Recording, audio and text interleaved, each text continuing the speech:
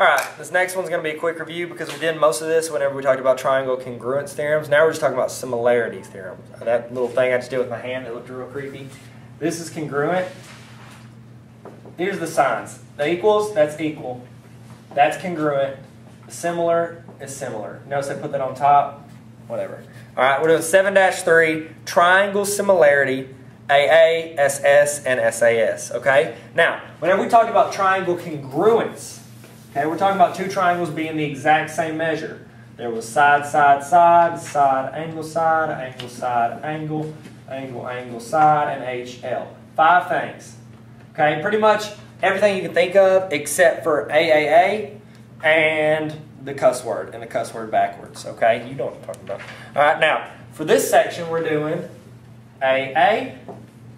Now, this was triangle congruence. This is triangle similarity. Okay? We're doing AA, SSS, and SAS. I forgot for a second. You forgot for a second. Okay? Now, that means that we need to know all this junk to make them congruent. Okay? We need all this junk to make them similar. Okay? Similar means that they're just smaller versions of each other. All right? One way to do it is angle-angle theorem. Okay? The angle-angle similarity theorem means if you have two triangles, and you know that this angle is congruent to another angle here, we have one angle that's congruent. So that's, I don't know why I put that. I'll put the A. Angle. And then we know these angles are congruent.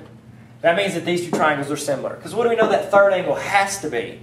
Congruent, obviously. Because if you cut the same amount out of 180 from these two, you're left with the same amount. Okay, so all we need is two angles that are congruent. Boom. We know that these triangles are similar. Okay?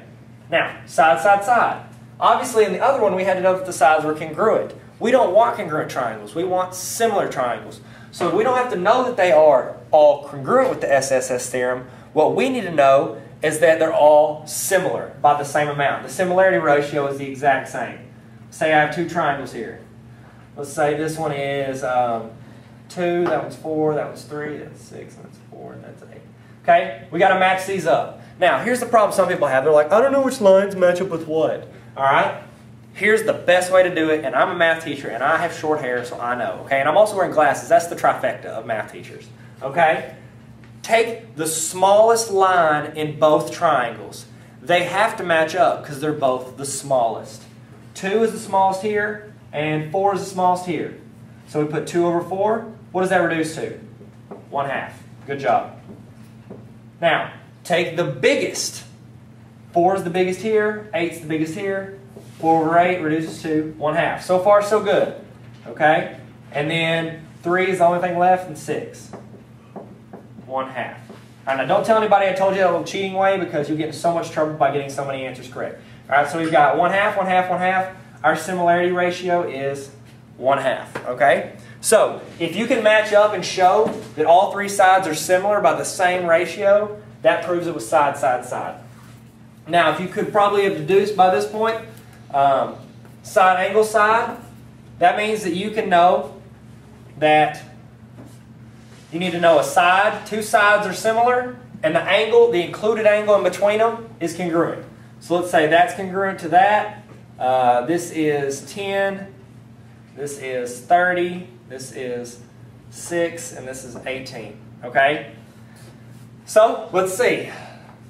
6 and 18, they're both the smaller ones. So 6 over 18 is 1/3. 10 over 30 reduces to 1/3. Our similarity ratio is 1/3. 1/3. We got an included angle that is the exact same measure. Those suckers right there are similar, which means they are smaller or bigger versions of each other. Okay? Oh, I did not rip my teacher's edition. Do not tell my mom. All right?